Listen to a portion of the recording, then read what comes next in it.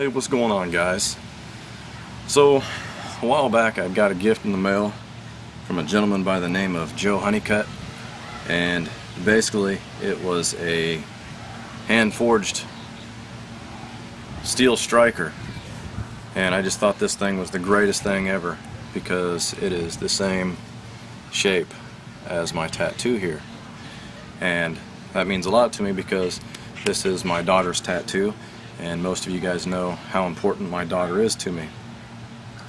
So I wanted to make a video special, basically just saying thank you to Joe. If he watches this, I hope that he does.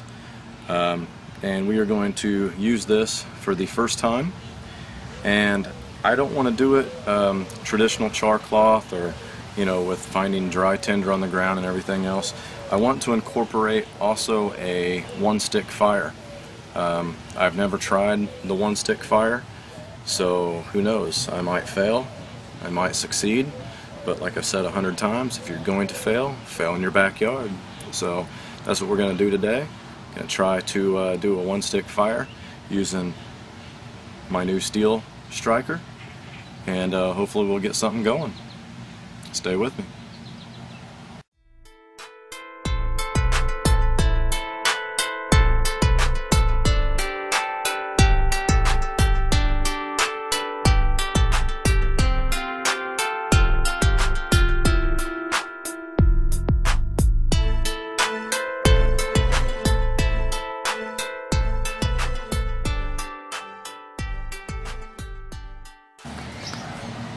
Okay guys, and this is the stick or small tree limb that I'm going to use.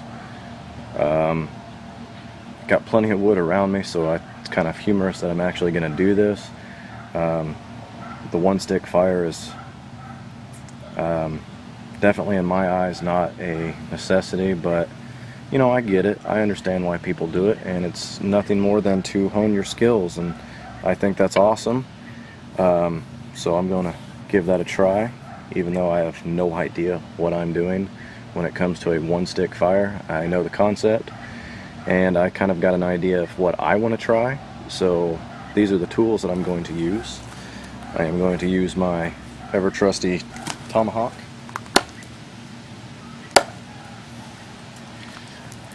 my Mora robust, as well as my charred punkwood. Like I've said before, I don't really like char cloth. I believe more in charred punkwood just because it's readily available in any woodland area that you go into.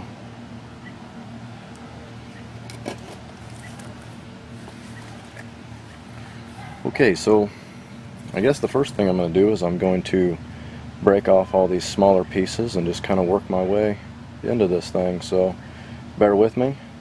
This is a learning experience for me, so maybe it'll be a learning experience for you as well.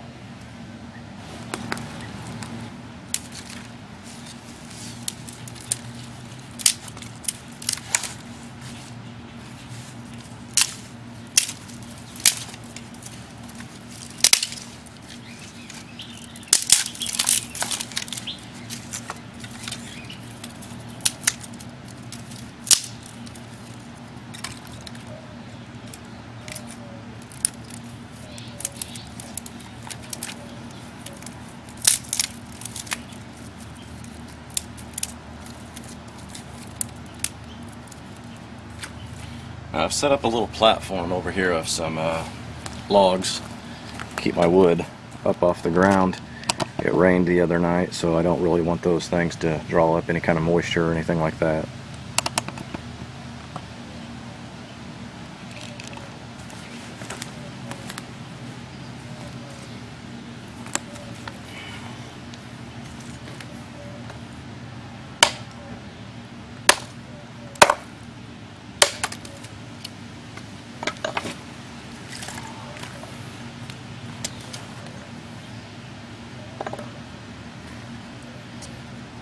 This is a really good piece here, so I think I'm going to do a little bit of feather sticking with this piece here.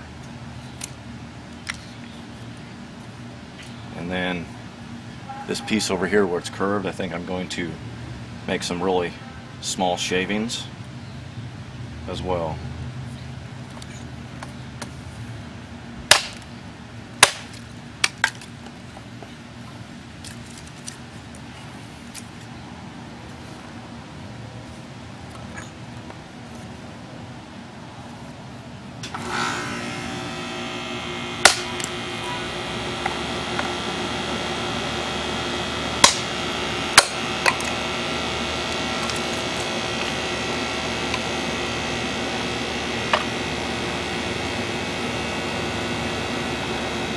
Okay, so, oh look, the ants are back. They just love me. Okay, so I think I'm going to start by making some feather sticks with this, or not necessarily feather sticks, but just getting some fine curls and all that good stuff in it. I think too much emphasis is put into perfect curls and perfect feather sticks at times, and ultimately I think the number one goal is just to get a fire going. So I don't focus so much on being perfect with a perfect technique all the time. Just as long as I'm able to get the job done, that's what's important to me.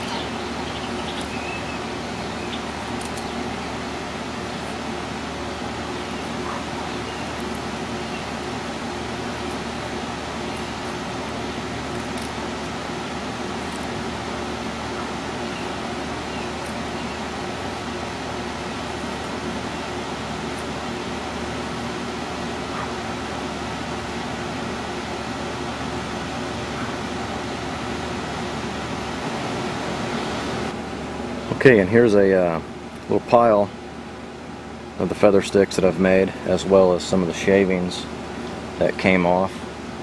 Now all I'm going to do is make some smaller, finer shavings and collect them so I can put them into my tin once I get an ember.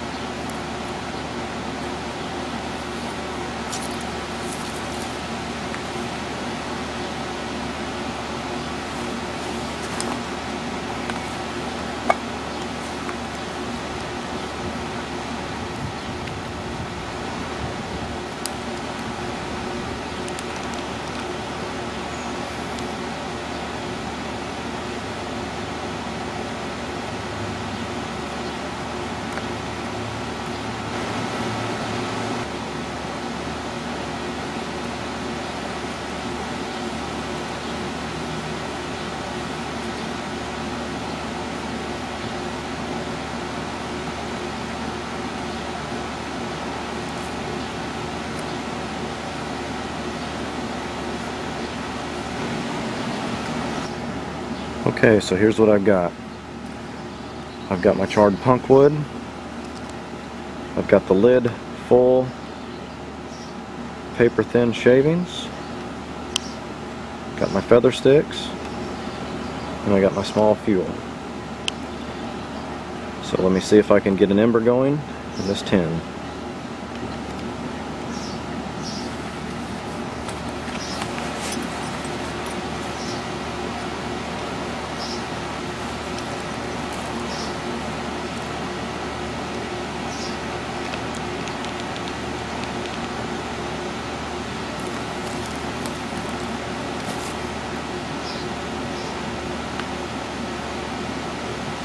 Alright, so now as most of you guys know, it's very easy to knock over your tin whenever you're trying to throw a spark in this thing.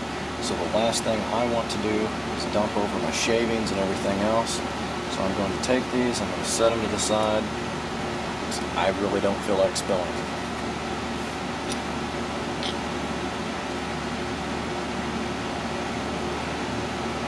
Alright, let's give it a shot.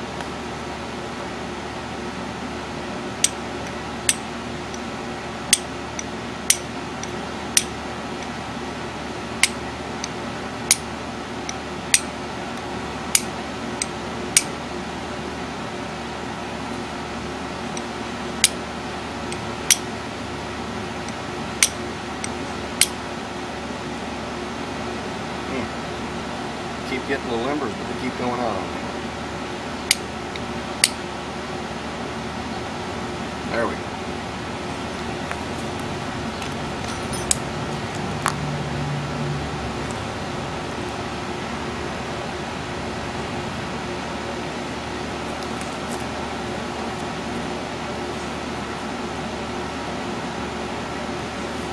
Okay.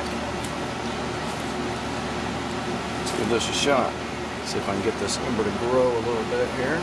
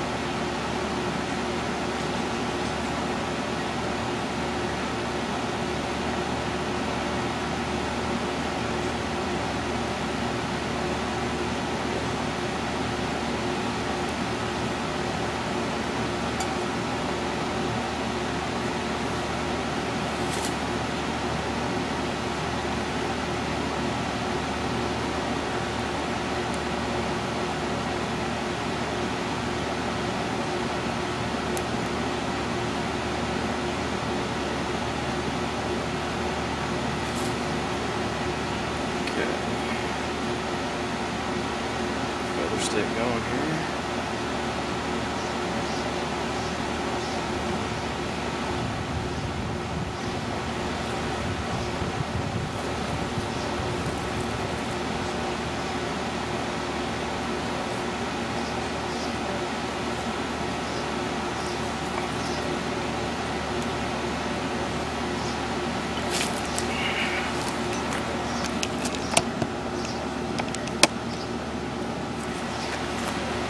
Now, before I get too carried away, I am going to put the lid on my punkwood so that I have it at a later date.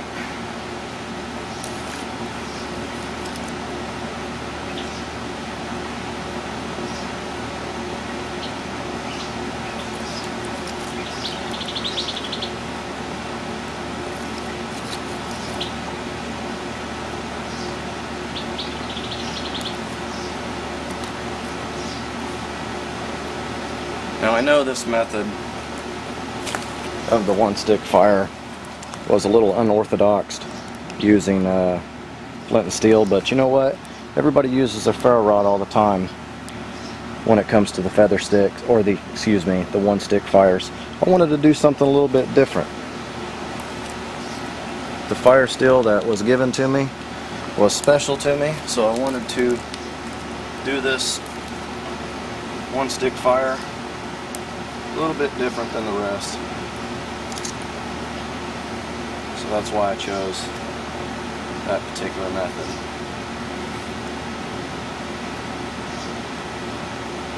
So anyway, again, Joe, I can't thank you enough for this guy. That little steel means a lot to me. And hope you guys have enjoyed this video on me performing my very first one stick fire.